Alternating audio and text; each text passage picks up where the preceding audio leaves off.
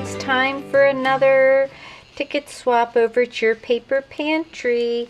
This month it's going to be spooky, so it's kind of a Halloween theme. And I'm changing the swap up just a little bit. I'm going to ask you to make 5 strips of 5, and then you'll get 5 strips of 5.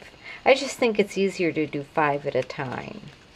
So I hope that's not asking too much, but they sure are a lot of fun. First I gotta show you this paper that I'm showing you on. I rearranged my scrap room and I'm just about done with it, and then I'll show it to you. But this was a newspaper I found behind a picture once, and I forgot that I had this. And the date on it is July 27th, 1914, right here. And look at this really cute comic. I'm not going to read it to you, but I just love these characters. They're so neat. I should probably do something like copy them with the copy machine. I'll have to see what I can do. Anyway, so the theme is spooky, so here are my tickets. This is, Crafty Secrets stamp set. I just love this stamp set. It's so much fun. This actually is a Tim Holtz bat, and I was at a crop at Archivers, and they let you use all their things, so they let me use the Tim Holtz die cut to do that. Then I made little green blingy eyes, and the cobweb and the trick-or-treater from the stamp set, and so is this, the boo and the cat. So that's the back of that one. This is from the same set. Isn't she adorable? And then I stamped her on the ticket, then I stamped her on some other paper and cut out her hat and attached the hat and put some stickles on there. And then I colored her with some Tim Holtz markers and then inked around it with the Tim Holtz ink. Then I also cut out the same strip out of some Halloween paper, and a couple of them have this on the back of it because I just thought that would be kind of fun. Then this one is from the same set too, so I stamped this on the ticket and the bat on the ticket. Then he is glossy accented, and then I stamped Happy Halloween, but I pop dot that one on there. So those are all the same. Then on the back, and this again is from that Crafty Secret Halloween stamp set.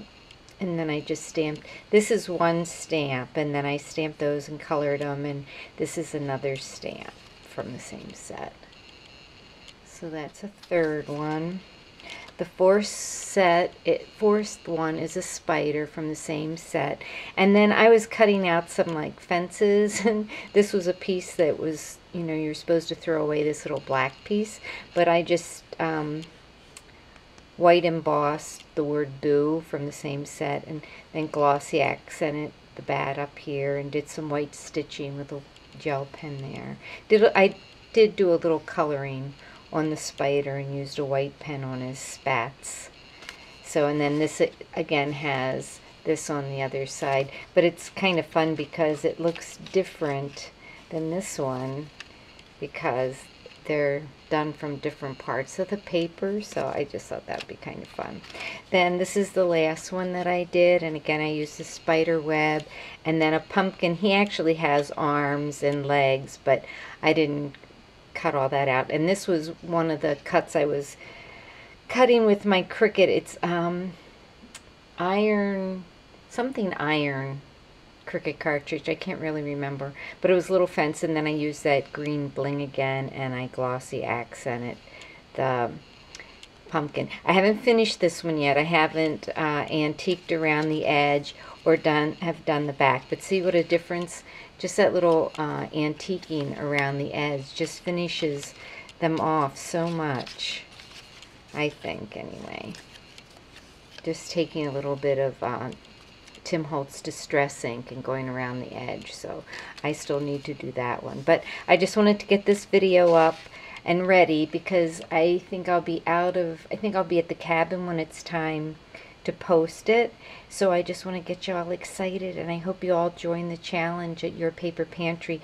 We really have a lot of fun, and we've really had some really great tickets this last month, and they really are a lot of fun to use. So thanks for watching, and have a great day, and sign up over at your Paper Pantry.